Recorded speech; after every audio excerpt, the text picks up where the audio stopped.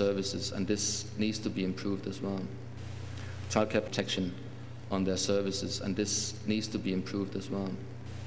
Childcare professionals do not understand the internet or online related issues. They need to collaborate and understand it as well, and that can only happen if they speak to the other stakeholders to create a common understanding of what the problems are and being able to identify the solutions.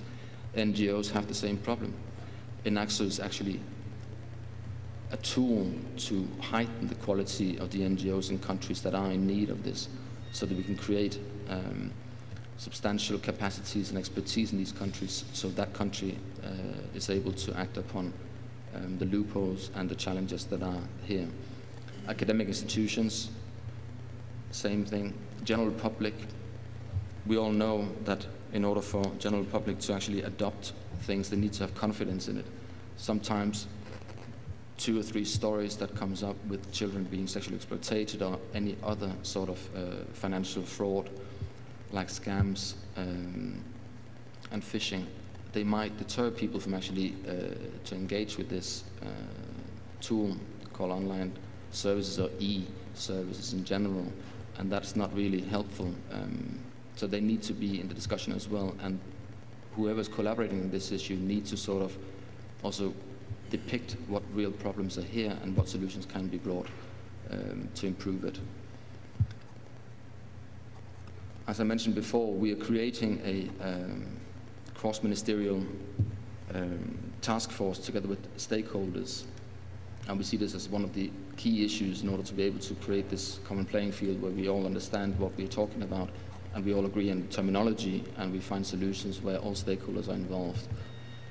Just to mention 3 ministries that are basically currently involved in this: Ministry of ICT, of course they regulate the internet, they have insight into it, and they actually oversee the implementation of different services, so they are key to this, but very often they don't understand issues related to child online protection, so they would need to come in and understand what we're doing, and we would need to inform them, and the dialogue will also put on the table new developments and how we can go in, and instead of creating possibly laws, we are able to put in measures in place to regulate or self-regulate or co-regulate. Ministry of Education, very often in the school curricula, internet safety is not there at all. It might be there on a one-off occasion, and I'm not talking just about Denmark or the United Kingdom or Germany. I think it's pretty much almost global. Although I know in Singapore, for instance, or in Asian countries, certain Asian countries, they do have internet safety classes and weeks and themes and so forth, but it's lacking in the majority of the global community. I think it's important that children who are adopting technology very, very fast, that they actually also are given the tools and empowered to use them in a proper, positive and constructive way. And this needs to be done in the school. That's the easiest way to get hold of all the children, because sooner or later, in the majority of the world, they will go through a school system. Ministry of Justice, certain countries, they don't define the internet, and as such is not able to punish crimes that are happening on the internet. It happens in a jurisdiction that is not defined by themselves. So hence, criminals will seek these countries and use these loopholes to actually commit crimes basing their services in these countries and be able to get away from it without actually having to face trial on it. Currently, one of the major challenges in Europe is actually trying to find legal instruments to address the challenges of grooming of children for sexual exploitation. This will possibly have an effect in other countries as well, but this is just, challenges for the European sphere. Another big challenge is basically being able to exchange information on certain types of criminals who can be acting across borders. So a bit that was mentioned earlier today as well. So basically, to summarize, multi-stakeholder collaboration is key. Mutual understanding of problems is necessary in order to create the appropriate measures to address them. International collaboration, like the ITU's Child Online Protection Initiative, is really crucial. It reaches beyond regions like the European Union or Latin American states or African unions and so forth. It actually does create the global platform of dialogue and hopefully actions. An appeal. Many lessons have been learned. by colleagues, my colleagues, your colleagues. It's not necessary to go out and reinvent the wheel. Most of the information is already at hand. Be open-minded, talk to them, seek for advice. It's the best thing we can do, because everybody has a responsibility and we need to act upon it. And the more we wait, the more damage we actually are witnessing. So thank you very much.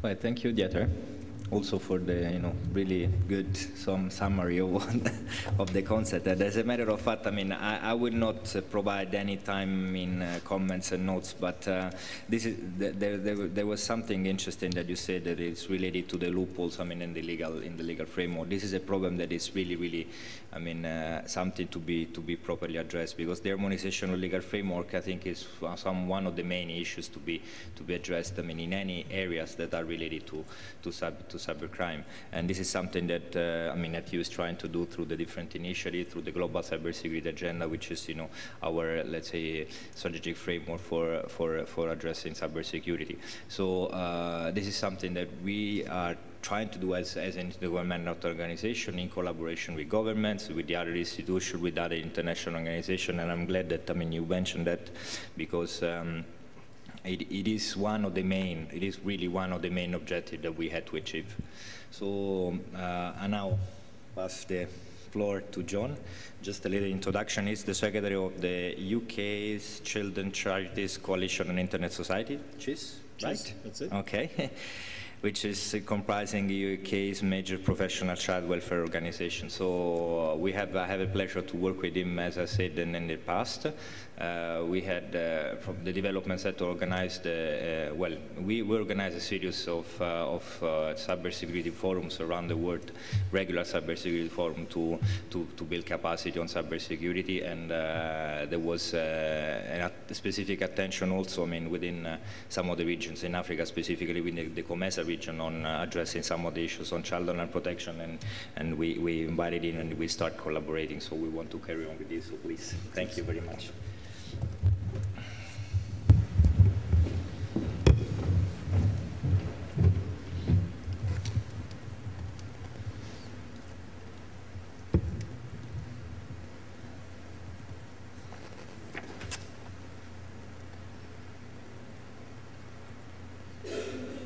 The end. Thank you. That was quick. Okay, good morning. Yeah, I'm John Carr, as you just heard, and I'm the Secretary of the Children's Charities Coalition on Internet Safety in the United Kingdom. And I'm going to focus specifically in my talk this morning on child abuse images, child pornography, child sex abuse images. People call these things by different names in different countries, but clearly what we are talking about are images which depict children being sexually abused, and the way in which the internet has completely and absolutely changed the nature of the market, in inverted commas, for child sex abuse images. We had a very distinguished person in the United Kingdom called Sir William Utting, who did an inquiry which was published in 1997.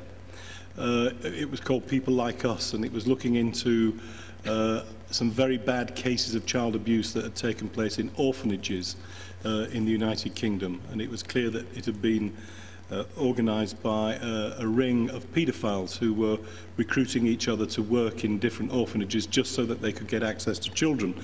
And part of what they were also doing was exchanging child pornographic images between each other. And Sir William Utting looked at the state of the market, as I say, in inverted commas, for child pornographic images then, 1996, 1997. And what he said was, before the internet came along, the availability of child pornographic images was similar to that which you would get in a cottage industry. In other words, before the internet came along, according to this distinguished scholar, an expert on child abuse images, he said that if you wanted to get hold of child pornographic images, it was quite difficult. actually, to do it. You had to know somebody who already possessed them. You had to be part of, for example, a ring of paedophiles who were interested in child pornography. And if you weren't part of that group, in reality, it was quite hard for you to find the images and get hold of them. What he said, however, what he also went on to say, however, was the way in which the internet had completely changed that, and changed it from being this rather difficult, this rather small industry, cottage industry as he put it, into what somebody else later called a multi-billion-dollar global industry. And we also had, around the same time, 1995 in fact, to be precise, the police force in Greater Manchester. Manchester is a big city in the north of England. They've got a rather second-rate football team that some of you may have heard of. I'm from Leeds, by the way, so I ought to just make that clear, declare an interest. The Manchester police in 1995 counted the total number of child pornographic images which they confiscated in that year. Now, 1995 was probably the last year of the old world, at least in Britain. In other words, from about 1996 onwards, we began to see a huge increase, a huge explosion, really, in the take-up of the internet in the UK. So 1995 was an interesting year for the Greater Manchester Police to count the total number of images which child pornographic images which they confiscated, and the total number in that year was 12. That's a dozen. And all of the images which they seized were on bits of paper. 4 years later, the same police force, covering exactly the same area, same population, arrested one man who in his possession had 1.5 million child pornographic images. Now that, you know, let's be clear, a lot of those images were repeat images. They weren't all unique and different images, but nonetheless that gives you some idea of the way in which the advent of the internet has completely changed the volume of child pornographic images in circulation. And let's also not forget that behind the images lie children who are being sexually abused, with the dire consequences for them that we all know about from other research. So, you heard in the introduction that I work with this group of children's charities in the UK called CHIS. These are the logos of all of those charities. Some of these charities are extremely well known, household names in reality in the United Kingdom.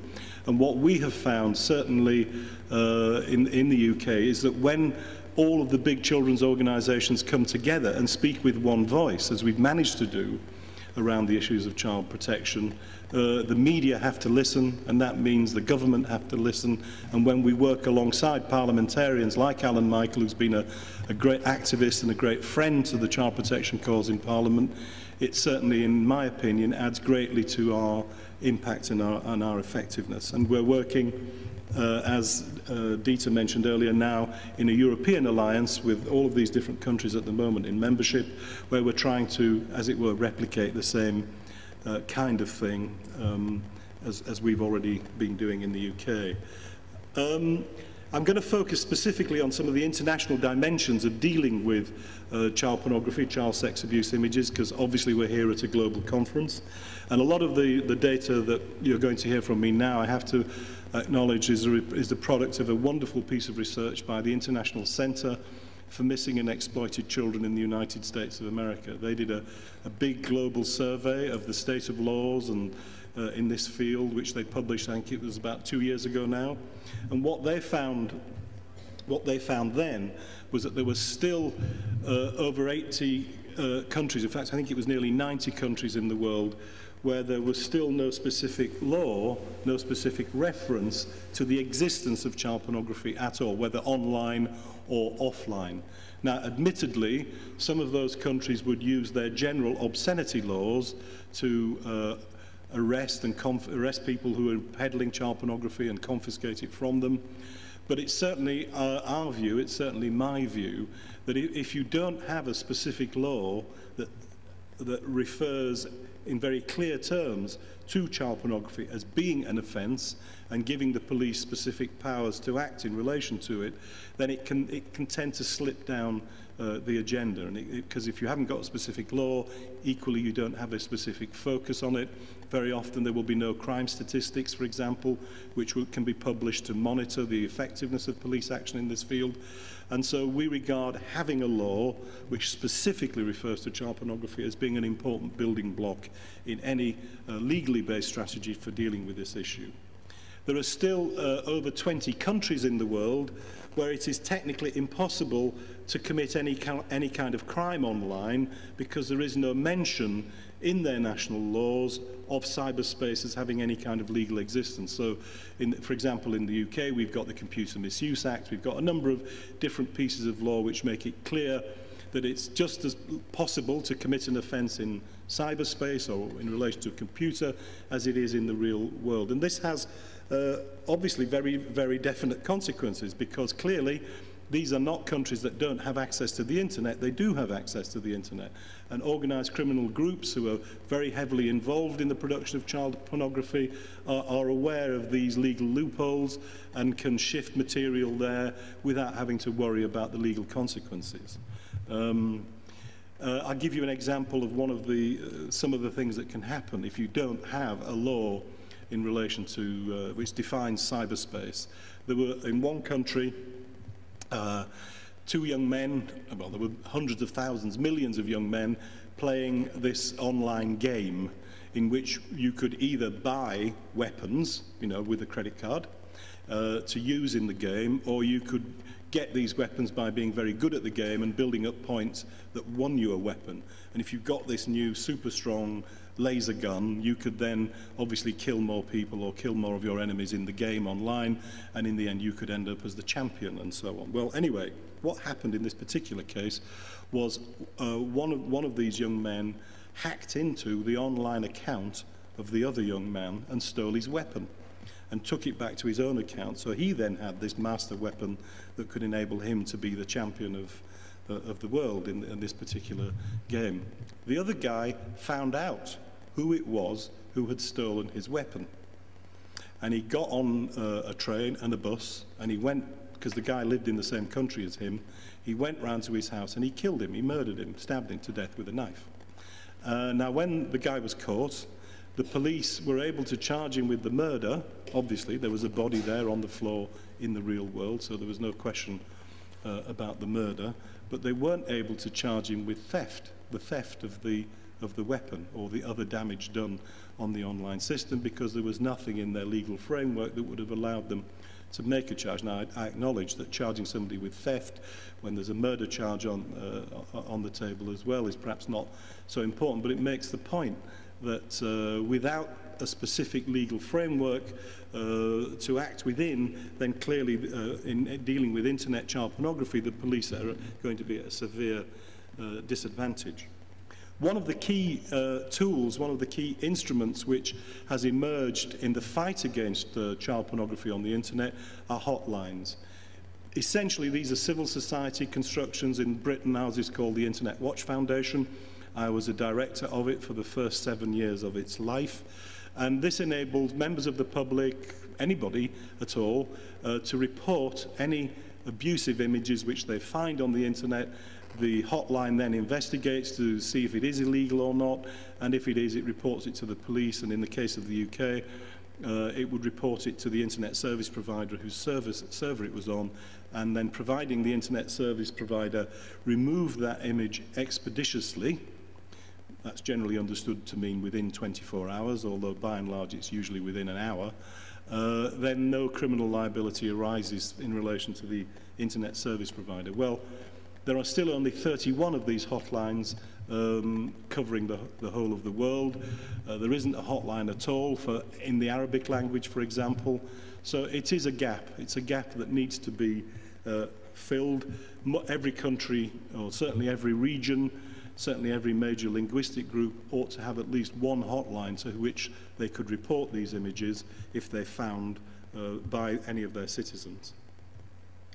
There are still only round about 30 police forces in the world that have the technical knowledge and the expertise to take part in international police actions on cybercrime.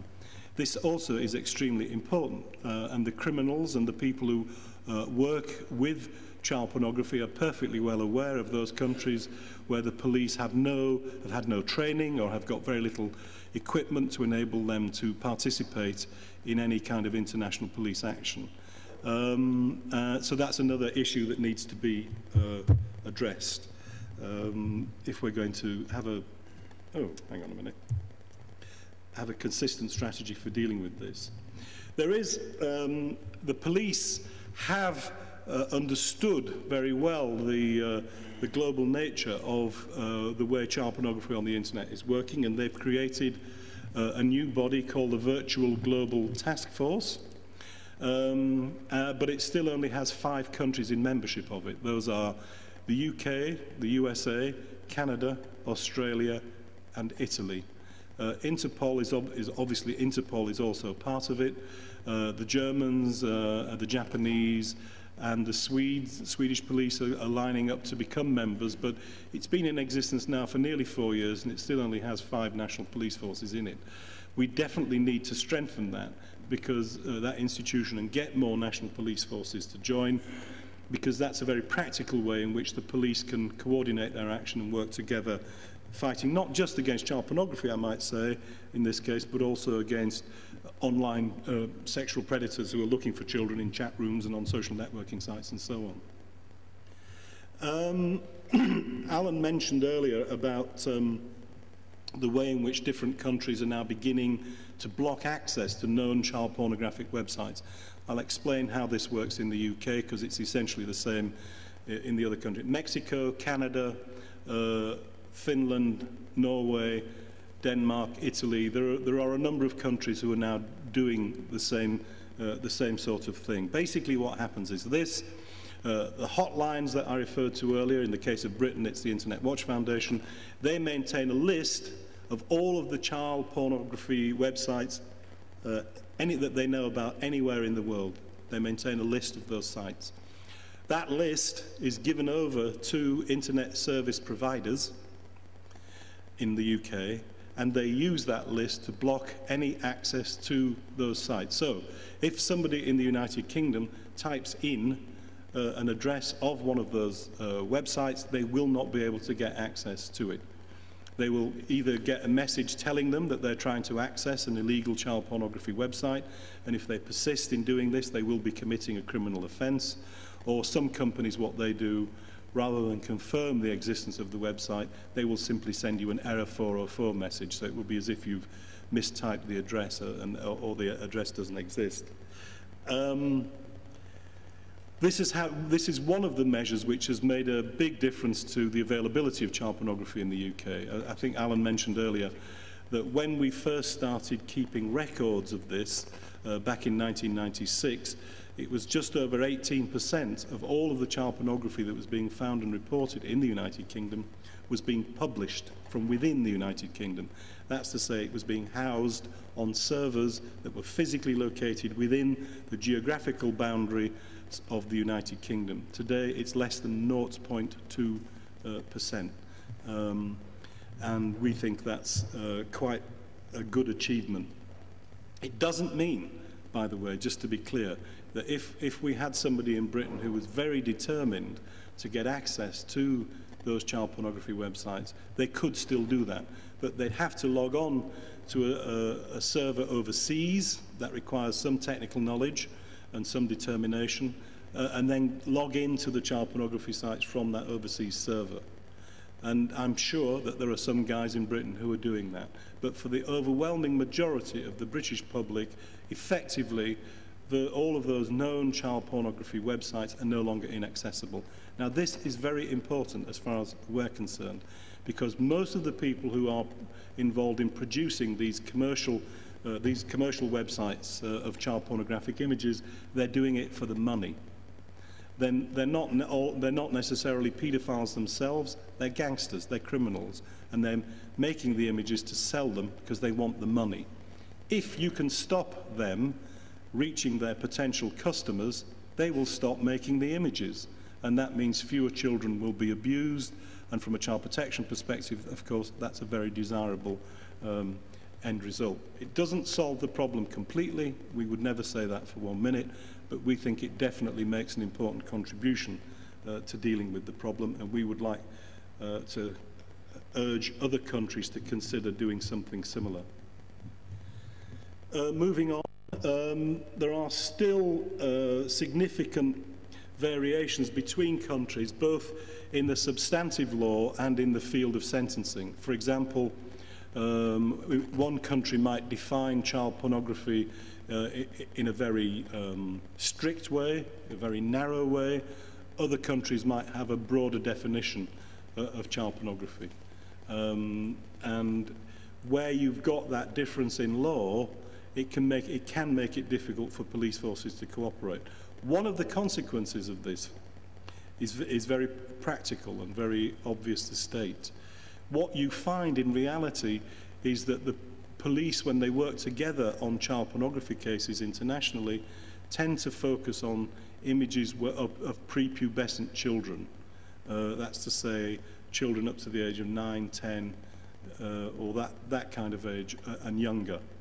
They tend to avoid, I'm not saying this is not a criticism, let us be completely clear, I am not making a criticism of the police.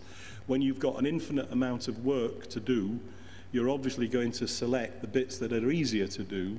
So if you pick your cases in relation to images of prepubescent children, you're not going to get into any difficult arguments in a courtroom about whether or not the child could have been old enough to have consensual sex with the person, because clearly with a prepubescent child, that question is never going to arise.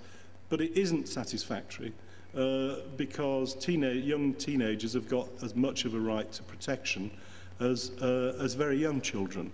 But the practical consequences of differences in the substantive law are that the police, in practical terms, will focus on the cases which are frankly easier to get through the courts. Similarly, in the field of sentencing. If you are caught in the United States of America in possession of any number of child pornographic images, there is a very, very strong likelihood that you will go to jail. Certainly if you're charged at federal level, you will almost certainly end up in jail, and you'll be in jail for at least 5 years. And in the United States, 5 years means 5 years.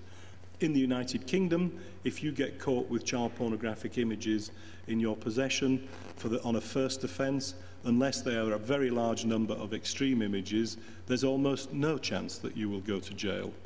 In some countries, it's still a felony, it's still a serious crime in the United Kingdom, but in some countries, the possession of child pornography is regarded as a misdemeanor, and you will get, slap on the wrist and told to go away and not do it again. So there are important differences in sentencing, and this is important as well, because if you are a criminal and you behave rationally, then obviously you're going to pick a country to house your images or to conduct your business where the law regards these types of offences as being less severe than other ones.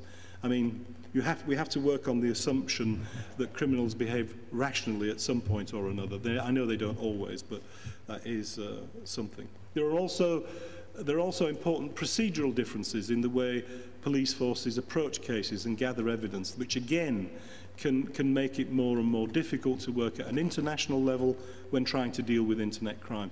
Bear in mind, here we're talking about child pornography, only child pornography.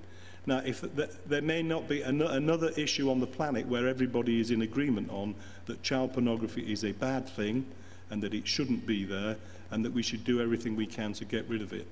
And yet, I am still able to recite to you here in this talk this morning lots of ways in which international cooperation for practical purposes does not exist. And if we can't get it right in relation to child pornography, it seems to me we have quite a challenge getting it right in a number of other areas.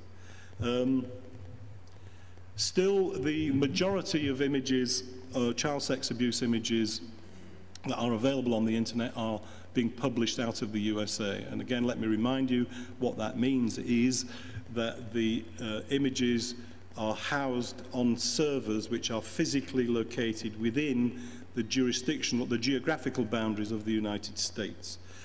We know this because since 1996, the UK's Internet Watch Foundation has been tracing every image that's reported to it, and as I've said, in every year since then, the majority of images have come out of the USA. Now, I want to make it clear, by the way, that one of the reasons for this is that the USA has the largest physical capacity for hosting images on the internet or providing internet services, and you know, the USA does a huge amount of work in combating child sex abuse, images and child sexual predators on the internet, and you know, US law enforcement are, you know, they put millions and millions of dollars and millions of man hours into dealing with this.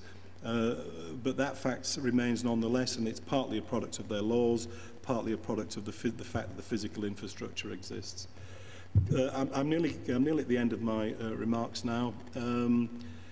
The banks and the credit card companies have been coming together and working together very well through something called the Financial Coalition, which has existed now in the USA for several years, and we're now trying to recreate or create a similar version of it in Europe for the European banks and the European-based credit card companies. And what they've, because I'm talking principally here, by the way, unless I made it clear earlier, about the commercial the sale of child pornography over the internet, commercial sale of these images, which was initially, at any rate, facilitated almost entirely through the use of credit cards, Visa and MasterCard. Well, obviously, Visa and MasterCard didn't want this. It was very bad for their corporate image. It was specifically against their terms and conditions of service, but they didn't, at the time, have a very effective mechanism for policing it. The financial institutions led by Visa and MasterCard, again, have put millions and millions of dollars and man-hours into stamping this out. And they're doing this through the vehicle of the financial coalition that I mentioned earlier. But the criminals involved in this are very clever. They move around a lot. They move very fast, and they are still finding ways to get paid. So it's really important that the financial coalition carries on with this work, because, as I said earlier, if we can stop these guys getting the money, then the trade, a large part of the trade, will essentially dry up and vanish, and that means fewer children will be abused. Now, you might have thought I was then saying, well done, the financial institutions, and by and large, that is what I intended to say. However, they have recently made what I consider to be a huge blunder. In the UK and a number of other countries, including the USA and so on, you may have seen them, these credit cards with well, they're not credit cards strictly speaking, but they've got the Visa and MasterCard logo on them. And in the UK and in the USA, you can buy them for cash. You can walk into a shop, hand over £50, 80, 90 US dollars, used to be more. You hand over £50 and get a card that utilizes the Visa or MasterCard payment system on the internet and essentially be able to buy things anonymously. I have bought one of these cards. I registered myself as Mickey Mouse. I gave my address as Buckingham Palace. And I was able nonetheless to get through the system and then use the card over the internet. And that's a really kind of counterproductive measure, because what it means is that people could go on the line, go on the internet and buy things anonymously. And it sets back, I think, a lot of the good work that the financial institutions were doing. I don't know how many of you in the room remember Operation OR. It was called Operation Landslide in the USA when it first started, against a company called Landslide that was in Texas. And they seized the servers from this company and found on those servers the names of 250,000 men who had bought child pornographic images using their credit cards. And 7,200 of these men were in the United Kingdom. And so the American police gave this list of people to the British police, who were then able to go and arrest several thousand of them. Not all of them were arrested for a variety of reasons, but 4 or 5, I think it was 4,500, nearly 5,000 of them. The police came to their door, seized their computers, and over 3,000 of them were convicted. Well, Operation OR would never have been able to happen if these anonymous credit cards had been in existence, because the guys would never, presumably, would never have used their own credit card. They would simply have gone round to the local petrol station or grocery shop, bought one of these credit cards anonymously, used it online, and got exactly the same material. So it seems to me that the emergence of these prepaid credit cards is definitely undermining some of the excellent work that the banks and financial institutions have been doing to combat the trade in child pornographic images. So, in conclusion, what I would just say, a lot has been achieved in the field of combating child pornography internationally over the internet, but there's much has been done, but there's much still to be done. And in this, I think parliamentarians do have a key role to play, because we need pressure on governments, we need pressure on national institutions to get the kind of international cooperation that's necessary to see an end to this trade. And parliaments around the world, they all have different powers and different structures and so on, but by and large, parliaments and parliamentarians, therefore, are a key bit of the civil society in a way that helps to achieve progressive changes in the law. And in that, of course, there is a particularly important role that the ITU can play in reaching out to parliamentarians, supporting them, briefing them, and helping them with that task. Thank you.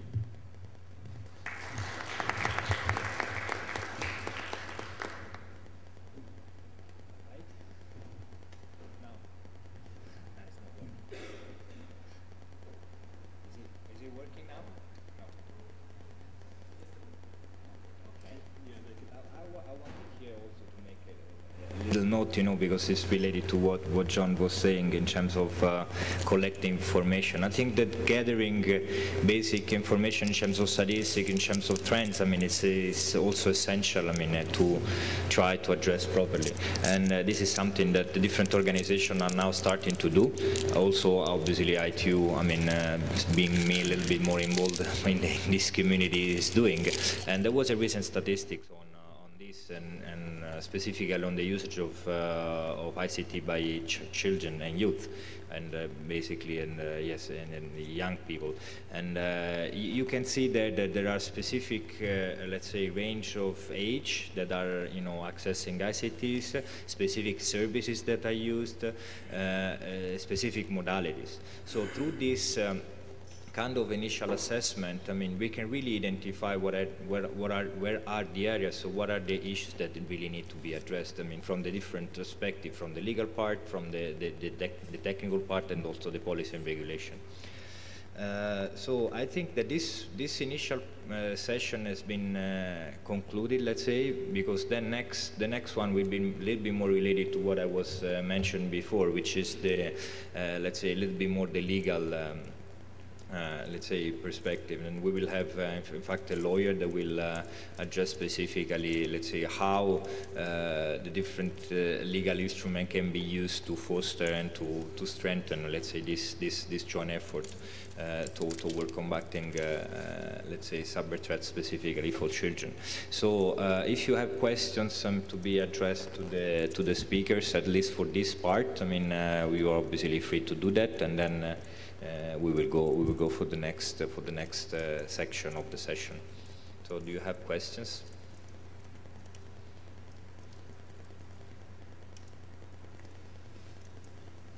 Two. Okay. The lady at the back. Yeah.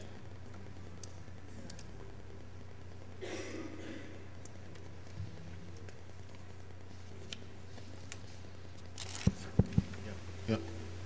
Of course, Gerardo Cassini. I just wanted to mention that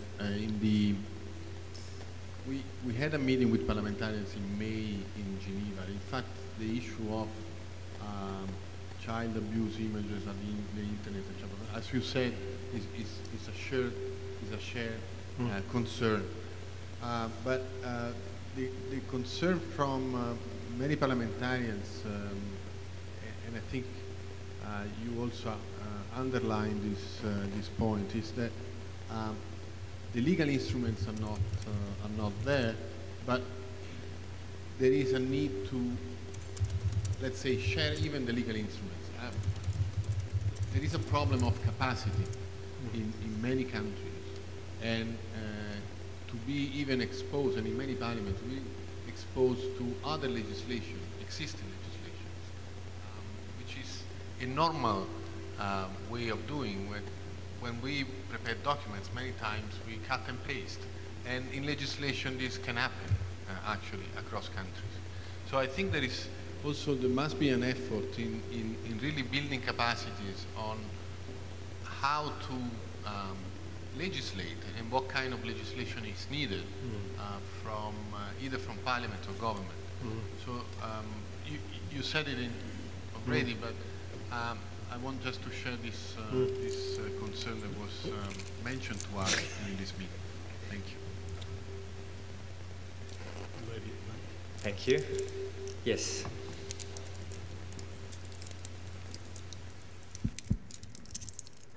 I'm Chong Kim from Republic of Korea, and I'm intern at ITU. I want to special thank you for ITU and Diplo for supporting I'm here. Actually, I have two questions for speakers. Maybe it's quite a little bit specific questions. We were talking about child images, and we are talking about how difficult each country has different laws and policies against the child pornography. I want to ask you about virtual child pornography. I know some countries that virtual child pornography is just contents, illegal contents. So how about EU? The EU support virtual child pornography as illegal contents or legal contents? And then what is the policy or strategy plan against the child abuse, virtual child abuse graphic? And then my second question is for Mr. Carr. Among your speeches, you mentioned that in UK you have a list, and then normal people cannot access the list, which is served by the illegal child abuse images. But that means the website, if the website provides illegal contents, that means the website itself is illegal. Yeah. So. What does that mean? I cannot understand. The people cannot, if people cannot access the website, and then the website is illegal anyway. Yeah. What that means? So I mean, okay. I got it. The reason why I ask you is because service provider, internet service provider or content provider can change the contents very easily. Yeah. So that's my question. Thank you. I'll deal with the second point first because it's. Obviously my fault for not being clearer. There's almost zero child pornography, child abuse images, child pornography published on websites in the United Kingdom. Almost every single one is overseas. And so what happens is that the IWF identifies it as an illegal website under English law, under UK law, and it notifies the police force in the country concerned where it's identified it. But it's then up to the police force in that country to act to remove it, because obviously the IWF, which is simply a British institution, cannot send a notice to a Polish or an American or a Mexican ISP saying, please remove this illegal website. It communicates directly with the police in that country. Now the problem is that the police forces in many of these different countries don't act very quickly to get the site taken down, or don't do anything at all. So the blocking list simply is a list of the web addresses, irrespective of which country they're in. None of them are in Britain. I mean, we don't need to block access to illegal websites in Britain, because if any were identified, they would be gone within 60 minutes. The list is entirely of websites which are overseas, which are outside of the UK, over which, therefore, we have no direct control.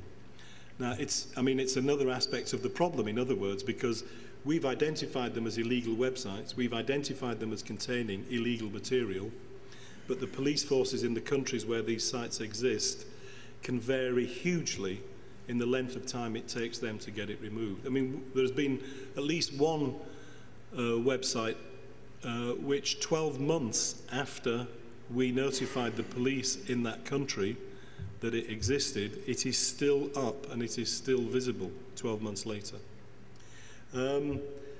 Your first question, I'll just say something briefly. I don't know if Dieter's going to speak on it as well. There are a number of countries where it is, virtual child pornography is not illegal. The United States is the most important one where it is not illegal. The decision, there was a case that went to the United States Supreme Court, so it's going to be quite difficult to get this decision changed. It will require, I think, the Supreme Court to reverse itself, and I hope it will. But it was Ashcroft and the ACLU about 5 years ago, and essentially what the Supreme Court said was, unless the image shows actual illegal acts being performed on actual children, no crime has been committed. Or to put it another way, the basis on which an image is illegal under US federal law is that it depicts actual harm being done to an actual child. Now, just to be clear, under US law, you could still be prosecuted under the obscenity laws, but the standard and the test for a conviction under the obscenity laws is obviously harder to establish than it is if it's simply a child pornography offence. Normally, in most jurisdictions, child pornography is illegal irrespective of any particular test of community standards or whatever, which is what you have to apply in obscenity cases. So this was a very bad result because, and it's had a bad impact on the extent to which the police in different countries can cooperate. In the United Kingdom and in most other countries, we make no distinction between virtual child pornography and actual child pornography. If it looks like child pornography, we treat it as if it were child pornography, and it's not necessary for us to establish whether it is virtual or real. Now, the defence, if a person is accused of possessing it, the defence can prove in court that it is virtual child pornography rather than real child pornography. And under the sentencing guidelines, what that means is that the sentence that you would have received is stepped down by 1 notch. We grade child pornography in 5 different categories. So if you're found with level 5, that's the highest level of images, that's the worst kind of image, and they're all virtual images rather than real ones, you will be sentenced as if you were in possession of level 4. If you're caught with level 3 and they're all virtual, you'll be sentenced as if it was level 2, and so on and so forth. But you know, when these guys go looking for the images, they don't sort of sit down and say to themselves, I won't download that image because it's a real one. I will download this image because it's a virtual one. You know, to the guys who are interested in child pornography, the distinction between virtual and real is completely meaningless. They just get any images which depict child sex abuse. And I think, therefore, the impact and effect of the images is identical. Let's be clear, by the way, that for an image to be classified as being virtual child pornography, it has to be essentially indistinguishable from a real image. If it was a cartoon or if it was a drawing, that wouldn't count. Virtual child pornography means it's a photographic image or an image of photographic quality depicting child sexual abuse activity. So I think the distinction is wholly bogus, wholly wrong, and the sooner that can be eliminated from legal systems around the world, the better. Thank you. Dieter, you want to say a few words? I believe in the European Union right now there's a discussion going on actually including definitions of virtual child sexual abusive material to become illegal. But right now there's no instrument as such, and as John's mentioned, having the US not being in favor of defining virtual pornography or virtual child abuse images as being illegal, it makes it a big difference. I can mention Japan has taken action on this, and I believe right now, I think 1st of December, 1st November, or very recent, I think they passed a law that basically condemns virtual child sexual abusive material. Okay.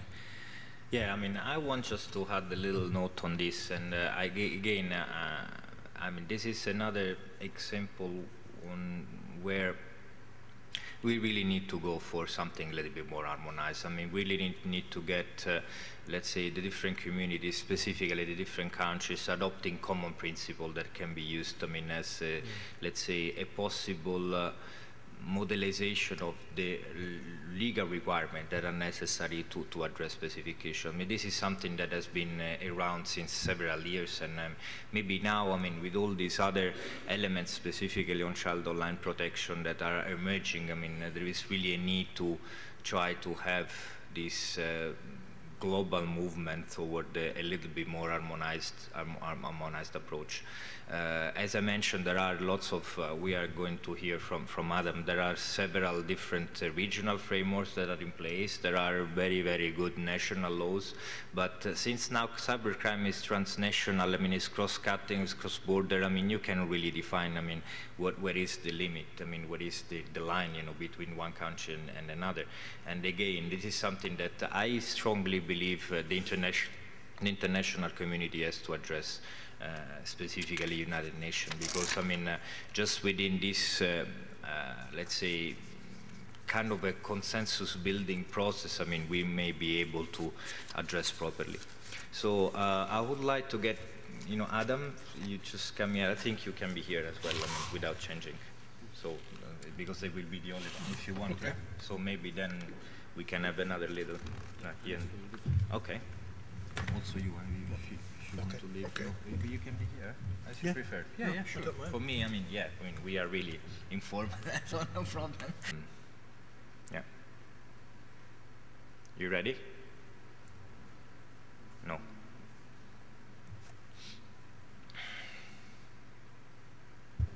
Marco, as Marco said, I'm Adam Mambi. I'm working with the Tanzania Communication Regulatory Authority as a senior legal officer. I've also been teaching at the University of Dar es Salaam the subject of cyber law, intellectual property law, and competition law. As you can see from the program, my discussion is focusing on the legal issues. What are the legal measures as far as children protection are concerned?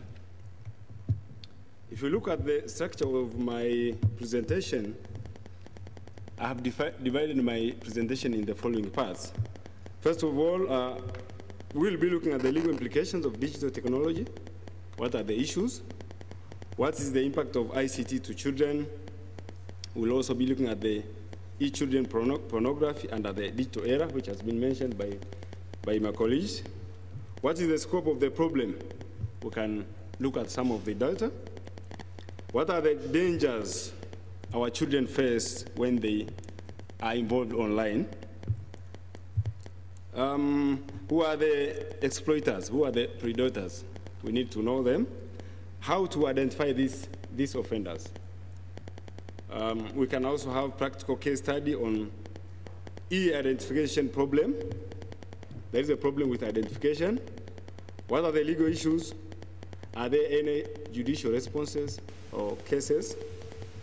What's the role of intermediaries, ISP, OSPs? What's the legal basis for intermediaries' liability? So there are so many issues like how to draft the laws, why cyber laws might lack enforceability. We'll see the reason. And then we can also consider the existing international legal instruments that deal with child protection. What are the legal challenges on jurisdiction problem when we are trying to enforce these laws? A little bit on electronic evidence and the suggested solutions. So those are the areas, if we'll have enough time. If you don't have enough time, tomorrow we'll have the same discussion. When we talk of internet governance, we should not forget these issues. You can see those are the issues that we need to consider. You are talking of e-commerce, cyber crimes, e-security, data protection, child grooming, cyber stalking, e-identification. We're also talking of e-gambling, e-jurisdiction problem. Those are the things to take in our minds. But let me go straight forward to my presentation. I'm just trying to look at the implication of ICT to our children. What is technology doing?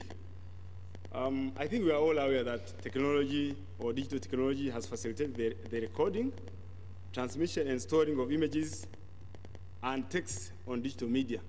I think this is obvious. People are just uploading, people are just downloading these kind of images. So that's obvious, we all know.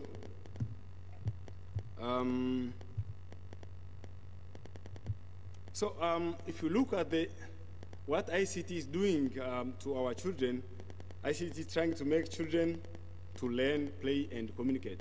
They can learn, they can play, they can communicate. But internet plays a major role in child sexual exploitation.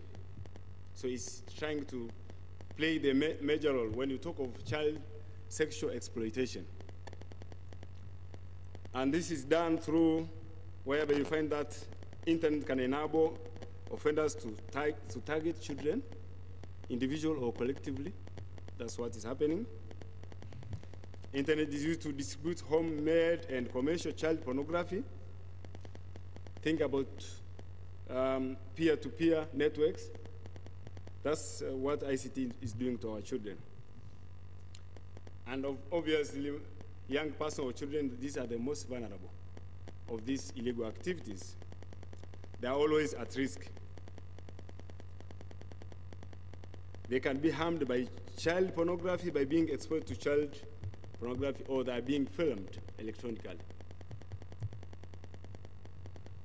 If you look at some of the data from various sources, you can see FBI is saying that over 50% of all child pornography, says in the US, indicates boys rather than girls. I'm not sure if this is true. I just found it on the internet. If you look at Canadian custom, they are saying 75%. That's found in Canada. Of course, if you look in early 1970s, Denmark, Holland were the main centers of production in Europe. Germany, UK followed by that time. Just if you look at just that figure, you find that 44% is child pornography. So it's the largest image production electronica. This is child pornography compared to adult pornography. That's a source from US General Accounting Office. You can also see the dangers that children face online. These are the dangers. They can be exposed to inappropriate and harmful materials such as obscene, drugs, and alcohol. So those are the dangers children that can face.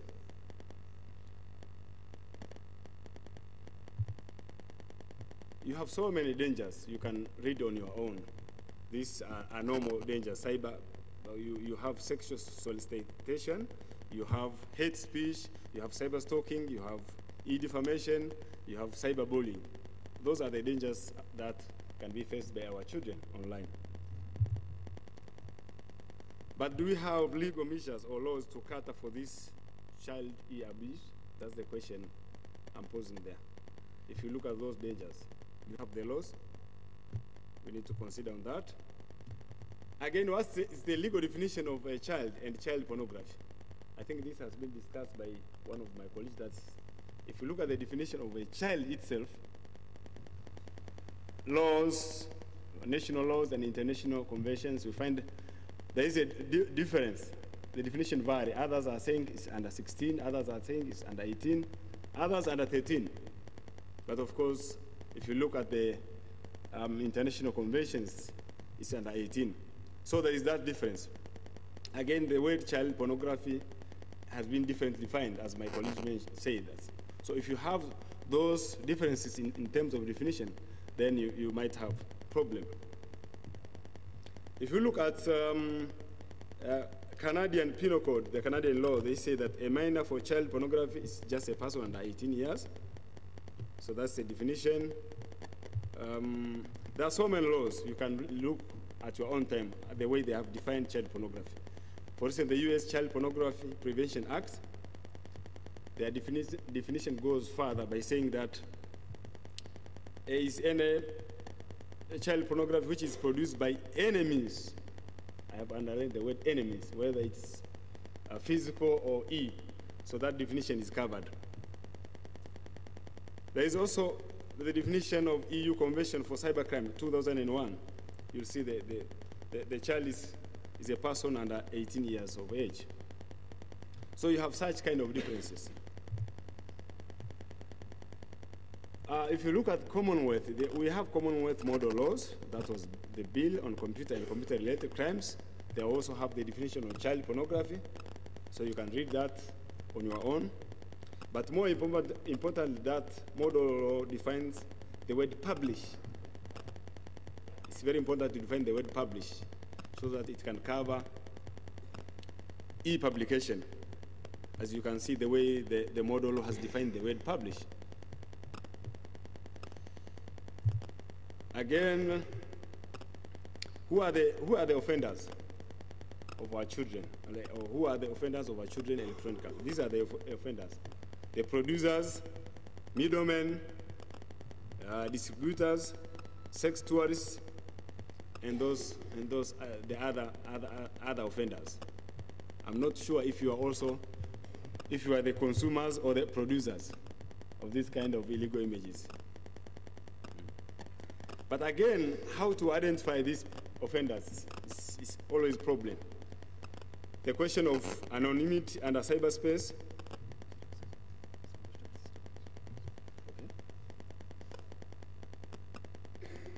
Identifying these offenders or children who are being affected, because there is one saying in the internet environment that in the internet or cyberspace, nobody knows you are a dog.